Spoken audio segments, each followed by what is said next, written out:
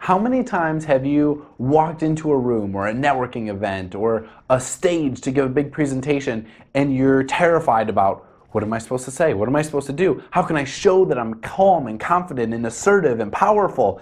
And you're certainly not going to do that if you get nervous and you crunch into a ball and you go like this and you don't use the proper body language. So today I am extremely excited to share with you an interview that we recently did with body language expert Mark Bowden, who's going to give you the one simple secret to make sure that when you are on stage, when you are talking to that person, when you're negotiating your salary, that you are doing this one thing to make sure that you are seen as calm, confident, competent, and in charge of the situation. You want to find out what it is? Then stay tuned. We had an awesome interview. We talked about all different types of things. If you are ready to master your body language and discover the mistakes and the things that you should be doing to make sure that you are always seen as the man or woman in charge, then stay tuned because we had an awesome interview and I'm going to share it with you right now.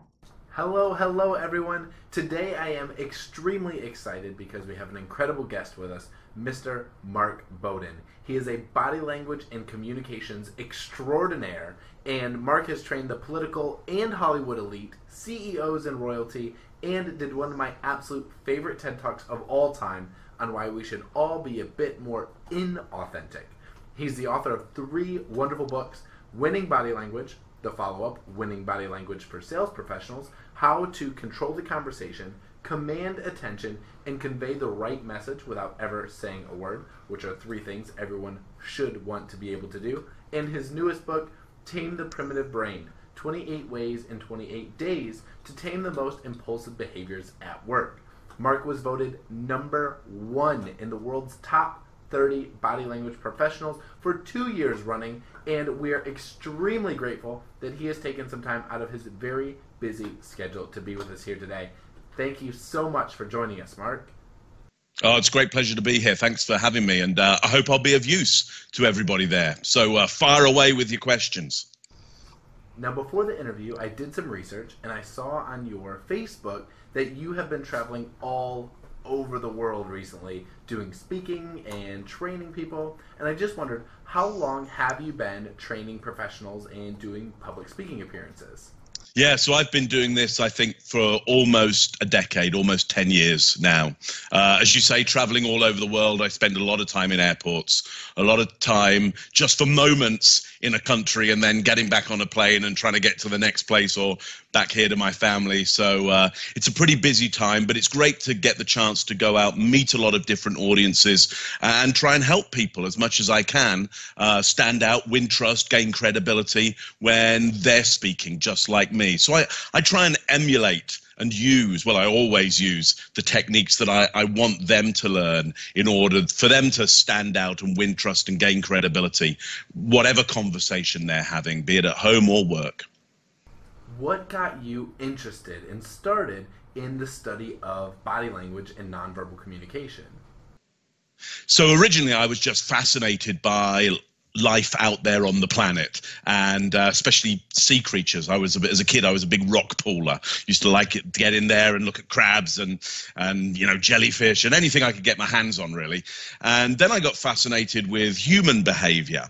I used to think to myself, well, why did they do that? Why did I end up doing that? Why don't we have a good relationship, or why do we have a great relationship? I was just interested in the behavior that went into life going on and getting on well with life or getting on badly with life. So I started to explore that whole area.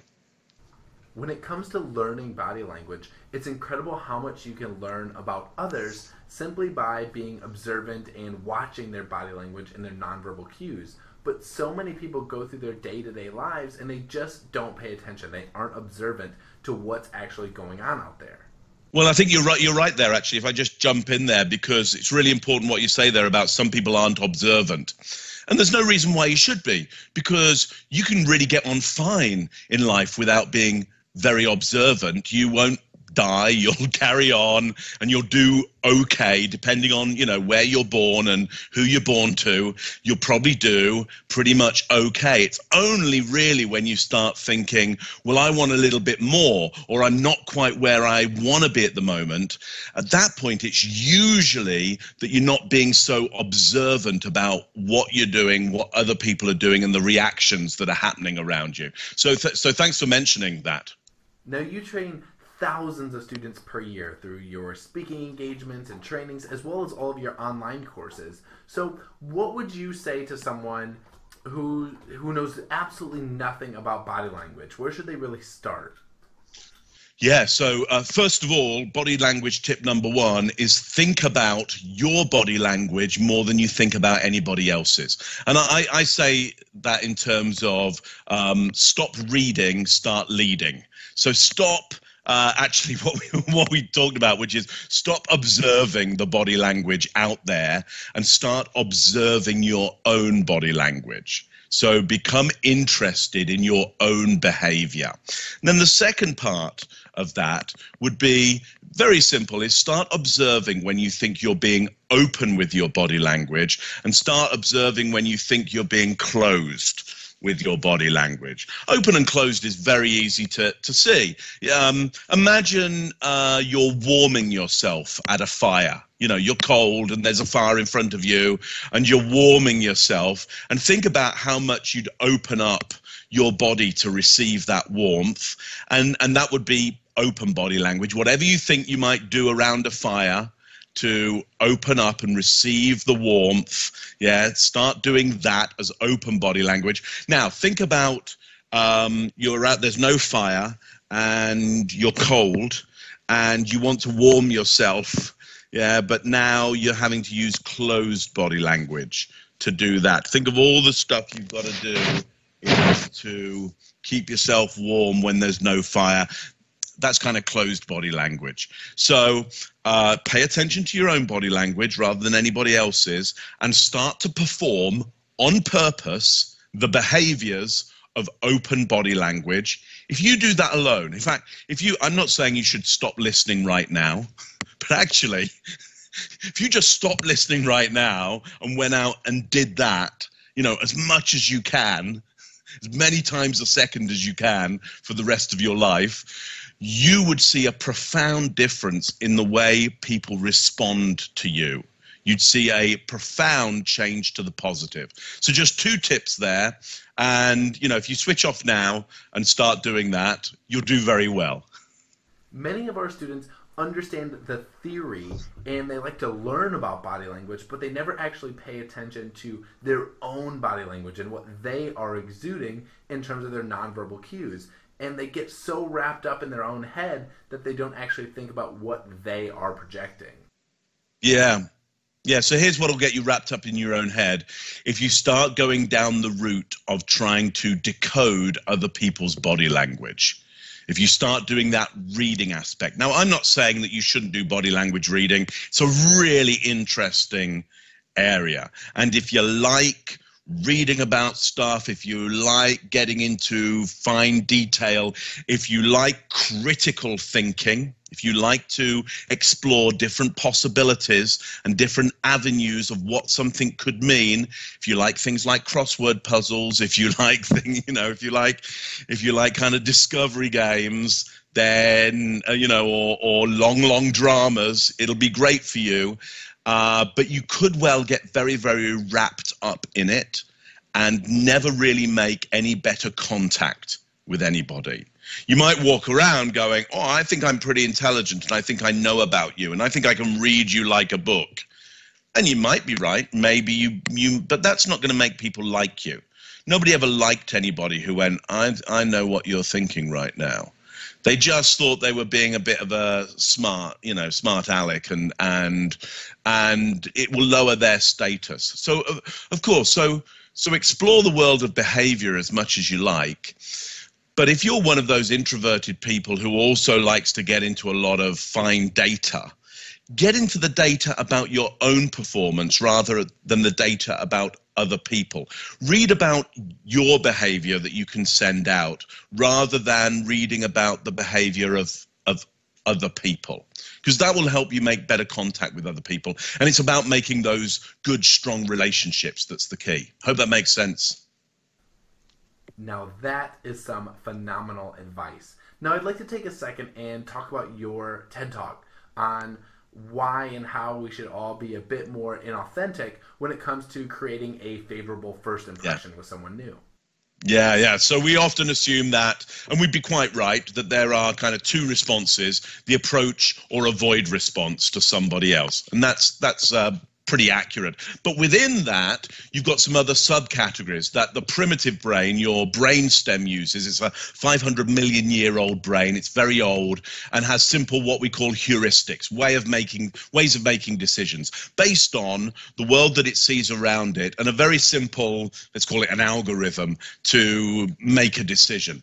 And it's got four categories it can put people into. So, as you're watching me now, as the audience, you're watching me now, I would say there are four categories that you can put me into. First category, in no real order, is you look at me and you look at my behavior and the tonality of my voice, and you think, is Mark a friend to me? Will I benefit from him? If I spend time with him, will I come out with more than I went in with? Will I profit from being around him?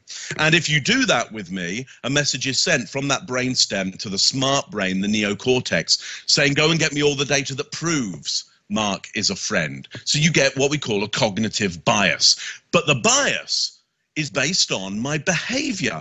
You're not bothered about what I'm saying. In fact, you'll adapt, you'll manipulate, you'll distort and delete and cherry pick the good stuff, the friendly stuff that you're hearing from me to fit your bias. And if there is no friendly stuff, you'll just make it up.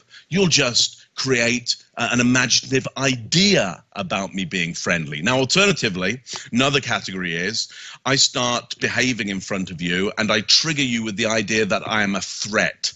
I am a predator. If you spend time with me, you will come out with less than you went in with. I'll take from you. Again, if I hit that, you get a cognitive bias and you only get the bad stuff from me. And if I'm actually telling you good stuff and I'm being a great person to be around, but essentially my body language has told you that I'm a threat, you'll make up a story about me being a threat, regardless of the great content, the great work, the great person I am to be around. You'll distort me into a bad person to be around. Now, third category is you see certain signals within me and it triggers an innate response for you to think, oh yeah, I'm a potential sexual partner for you. I'm a potential mate for you. And there's lots of things that might hit that. We look at things like hair, whether it's shiny, whether it's strong in color. That denotes high mineral content, high omega-3s in the diet, means I come from a land where there's a good, rich food source. And if we're to mate, the offspring stand a good chance of that food source, okay? Now, this that you see here, this just comes out of a bottle. So, I put this stuff on. And I only tell you that just so you can understand that we as human beings have been putting on signals for millennia to get people to feel the best about us, to think the best about us. It is natural, it is authentic for human beings to put on behaviors. Actually, it's very authentic for us to lie. Lying is one of our most important social skills. If you can't lie, and there are some people out there who don't have the ability to lie, it's not that they choose not to lie, okay? They don't have the ability because of some cognitive processes, some differences that they have. They find it very hard for other people to get on with them. They have to be well supported by a community, because lying is one of our most important social skills. In fact, some of the people out there who I've noticed try very, very hard to be very, very authentic with people, they're not that nice to be around. because they say stuff and they go, well, I'm just being authentic. And then you have to go, yeah, you're being nasty, actually. It's like, I don't want to go out with you. You're not very pleasant. Yeah. So we put on behaviors in order to get along with other people. It's an important skill of ours. Last category, if I don't hit friend or enemy or sexual partner for you, you're just indifferent to me. Yeah. In fact, if I didn't hit friend for you when I first came on here, you've already switched off. You're not here anymore. Yeah, you've gone. Yeah, those people that aren't watching this anymore, I didn't trigger for them enough of a sense of reward being around me, and they're already gone. But I'm going to guess that most of you are still here. So, because I'm doing some things on purpose in order to be able to attract you to me, and therefore for you to be positive around my content. Bit of a long talk there, but I hope that made sense, Brandon. Absolutely. That makes perfect sense. And it really ties into what we teach a lot of our students, and that you don't have to change who you are. You just have to become a personality chameleon to adapt to the specific situation. Absolutely. Yeah, you've got to decide how you think you best fit in, and you've got to decide what you might want to perform, what behaviors of yours you might want to perform in order to best work socially. I would say, and this might be a little bit extreme for some people, but I often think that this idea of authenticity is actually a little bit antisocial. This idea of, you know what, I should be able to be whoever I want to be, I should be able to be me. Yeah. And if people find it offensive, that's their problem, because I got to be me. Well, no, that's just sometimes antisocial. That's in fact, there's levels of that we just call it an antisocial disorder, to be honest. So it's getting the right balance between you, the you that you really enjoy and you're comfortable with, and how does that fit in with the others around? Because we human beings, we are social mammals. We're not designed to be on our own. Yeah, the moment you're going, you know what, I'd like to spend a long, long time on my own. Well, that's the start of an antisocial disorder. Yeah, that's definitely not what we're going for. So if someone wants to really convey that they are confident and competent, it's really all about the use of open body language, more so than anything else. Yeah, so look, it's really simple, and I wish I could make it more difficult. I wish I could make it more difficult so people wouldn't go, was that it? Is that all? Like that? And I have to go, yeah. And they'll go, well, okay, but what else? And I go, nothing else. Just do this. Just do this. What? But what else should I? Nothing else. Just do this. Okay. Here's what I want you to do. Is open body language, just open body language. And I'll be a little more specific. I would like you to do open body language at exactly navel height. I'm going to push back my chair a little bit so you can see this better when I'm sitting down, okay? So I'm being very open in the palms of my hands, yeah? And I'm being open at navel height as well. So that's different from being open at chest height. It's different from being open at head height, and it's different from being open below my belt line, okay? It's open at navel height. I call this area of the body the truth plane, the horizontal gesture plane of truth, because when you gesture here openly, people feel that you are calm, assertive, open, honest, good to get along with. There's really no downside to this, especially if you're symmetrical. But all you need to think about is being open in this area here. You can do this standing, or you can do this sitting, as I'm doing with you now. So it really is, really is that simple. I wish I could make it more difficult for you. Right. It's actually just the act of doing it, especially when you feel uncomfortable. Yeah, so when interactions get more tricky for you, when you get stressed, when you're feeling that you don't quite fit in, when you're confused, when you're angry, upset, your body will authentically want to do other stuff. It'll want to be authentic and do closed body language. It will want to conceal. It will want to cover the feelings that you have rather than be exposed. And so that's what I talk about, being inauthentic. under stress and under pressure, and when you're feeling that you're not fitting in, when you're feeling like people might be against you, when you're feeling that you might be in the wrong place, yeah, your authentic self will go, let's do fight or flight. Let's cover up, or let's get really aggressive around this and control this situation. Yeah, and it won't want to do calm, assertive body language. What you want to do is do that on purpose. Force yourself to do calm, assertive, open body language, open palm gestures at the truth plane. It's as simple as that. I love it. Just keeping it simple. No need to make it hard on yourself. It's just tapping into that primal part of the brain and forcing yourself to do the opposite and fight that initial impulse. Now, speaking of impulses, I'd like to take a second and ask about your newest book, which I haven't had the chance to read yet. So if you could give us a little bit of an overview. Yeah, so what it's about is an understanding of neural architecture. So it's an understanding of how your brain is built and how our brains are built.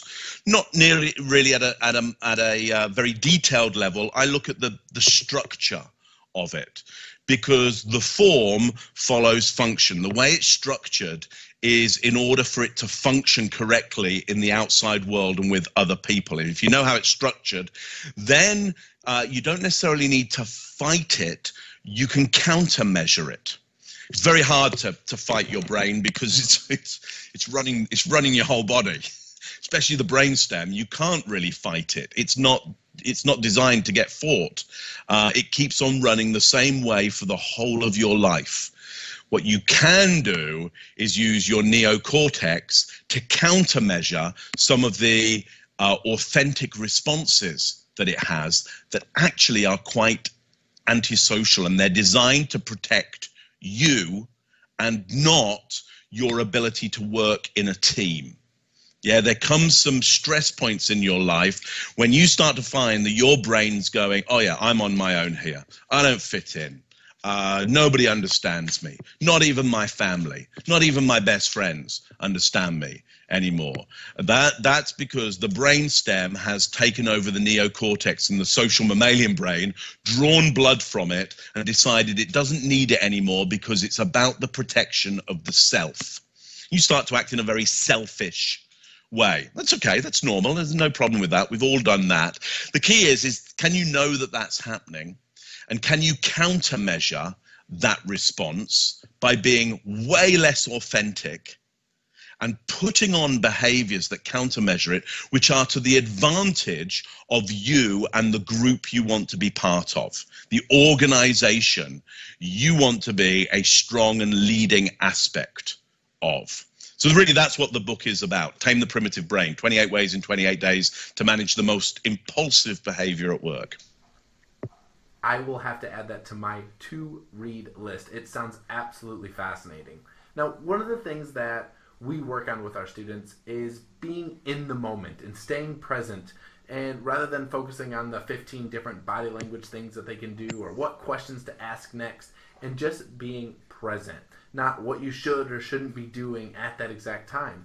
Can you give some insight on this?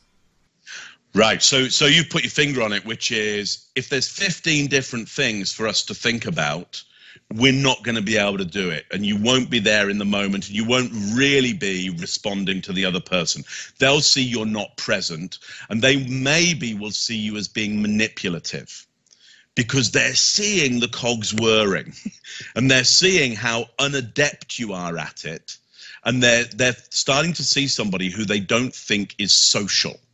So they think is starting to become antisocial because they're thinking too hard about this.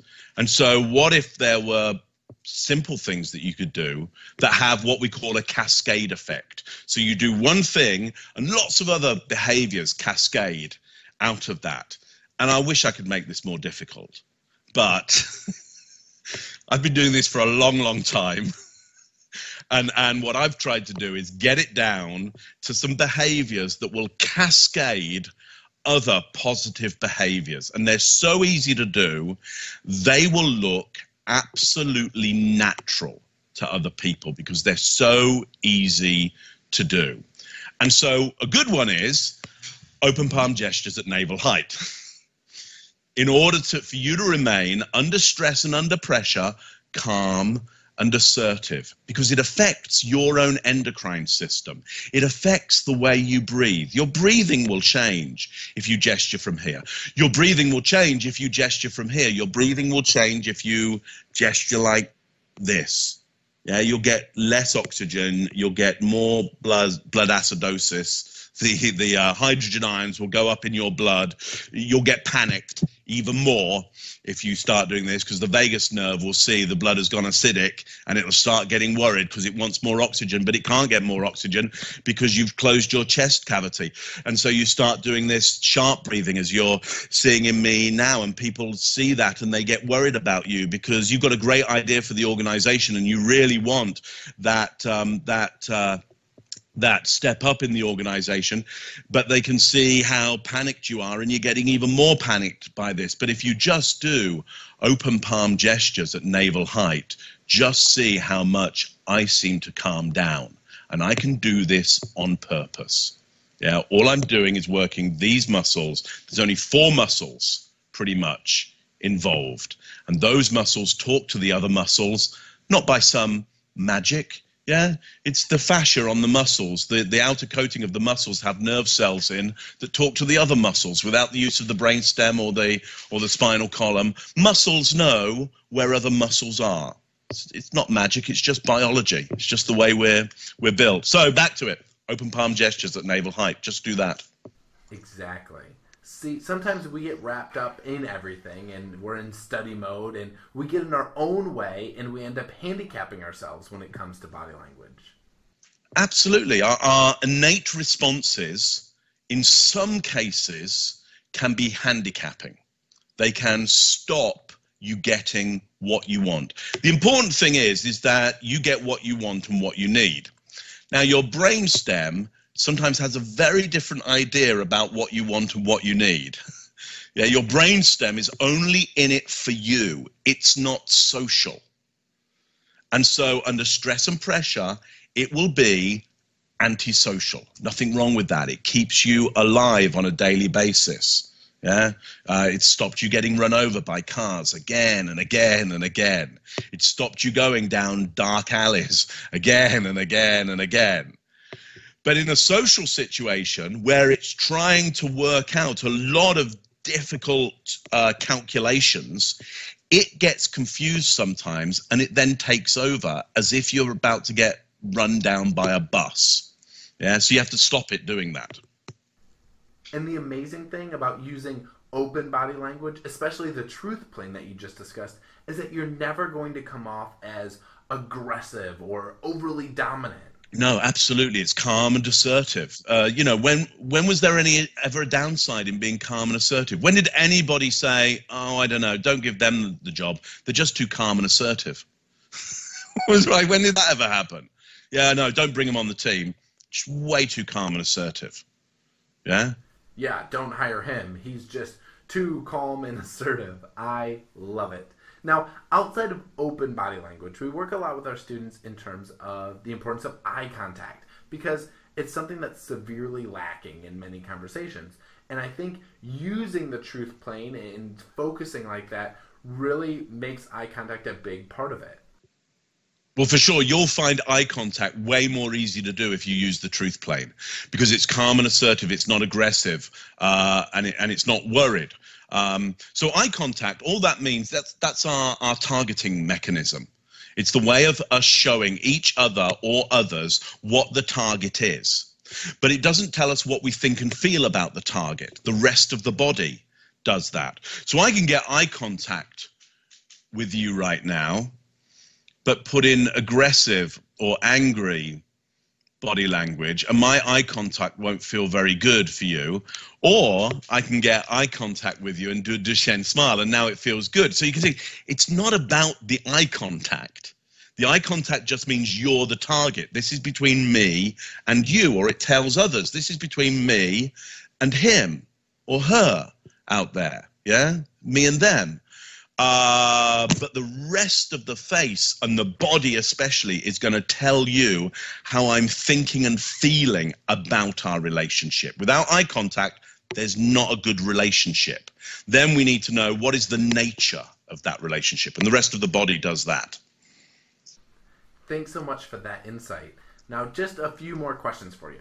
If someone wanted to get in touch with you or find your books or read more about what you do, how can they do so? Yeah, sure. Just go to my website. So that's www.truthplane.com. TRUTHPLANE. Truthplane.com. Go there. There's lots of video there. There's video training you can go to and get hold of. Lots of videos there to watch. You'll see information about my various books and so forth. Just get on there, explore around, and pick up any videos there that you think will be useful for you. Great.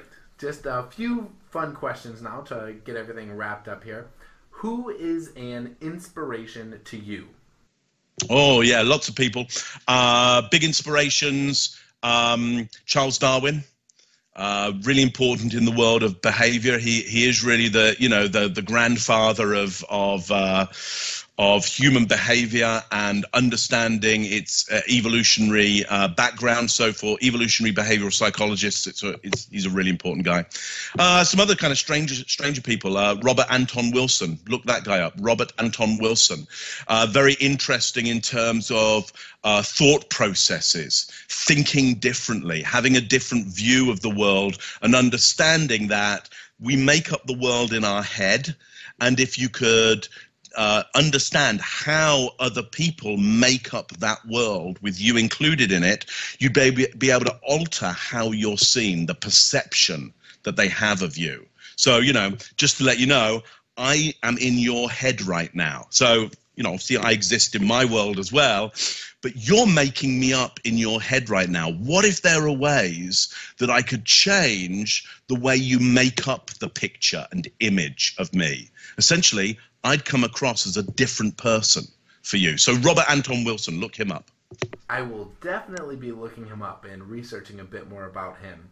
Now, what is one book that you would give away or recommend to someone? Oh, so Winning Body Language. First book that I wrote.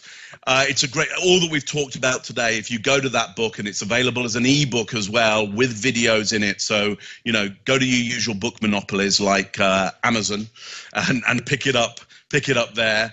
But it's really helpful in terms of what's the body language you need to do in order to create the impression you need to have to get what you and your group need. So I give that away loads. All right, another oddball question here. If you could have a conversation with anyone in the past or the present, who would it be? God, here's what interests me is the conversations that you have now. So if I could have any conversation, I'd be having the one that we're having now with you and with the audience out there, because that's going to have the most immediate impact on other people. The people in the past, like, would I want to go and speak to Charles Darwin? Not so much. I don't know whether he'd be very good at conversation for a start. He's written some great books and he did some amazing stuff, and so I'm happy to read that. But from people in the past, I'm not actually interested in talking with them. I'm actually more interested in talking with people now, this conversation, because actually that's more important than what happened in the past. Doesn't really answer your question there. I think that may be one of my favorite answers of all time. And it comes back to what we said before about staying and being present in the moment and engaging in the now. Right. Well, there's a lot of risk to this. We're doing this live. We're not going to go back and re-record it. So what I say is what I say, and what you say is what you say. And it's really happening now. And if we get on, we get on. And if we don't, we don't. And so there's a lot of risk around that. I think what you have to have is just some techniques to countermeasure some of that risk. All right. One last question. Is there any question that you wish that I had asked? No, no, because no, because you got out all the important questions. I think that other people are interested in. Now, of course, I mean there might be things that I think, why don't we get really in depth into this? Why don't we get into the world that I'm kind of detailed, fascinated on a daily basis? But that's not helpful. That's not helpful to you, and actually, it's not helpful to me. What we've done is talk about the biggest, most impactful things rather than the details that only kind of specialists would want to get involved in. And you don't need to be a specialist in body language. Everybody out there doesn't need to be a specialist. I just need to be a specialist because I need to give you what you need to pay attention to rather than all the peripheral specialist stuff. I need to, take away until there's something which has a heart and some power and some value to it. So there's nothing that you should have asked me that you didn't. Well, that is great. Thank you so very much for being here today, for taking the time out of your schedule. You have given some incredible advice and insight. I've learned some things. I know my viewers and our students have learned some things, and we really, truly appreciate you taking the time out of your busy schedule to be here with us. Well, I'm happy to come and chat to you and your audience any time. So welcome me back at some time, and I'll sit right here and do the same again. Thanks again. We'll chat soon. Thank you, and thank you all. And that's a wrap. What did you think? Did you learn something cool about body language? Mark's a pretty incredible guy. Like he said, check out his books. Check out truthplain.com for more information on what he's doing. He has one of my favorite TED Talks on why we should all be a little bit more inauthentic. You'll find links for all of that in the description below. As always, click subscribe right down there in the corner so that you never miss a video. And if you're ready to unleash your inner awesome, then make sure that you stay tuned. Check us out on the web, www.lifesecretsauce.com. Until next time, ciao for now.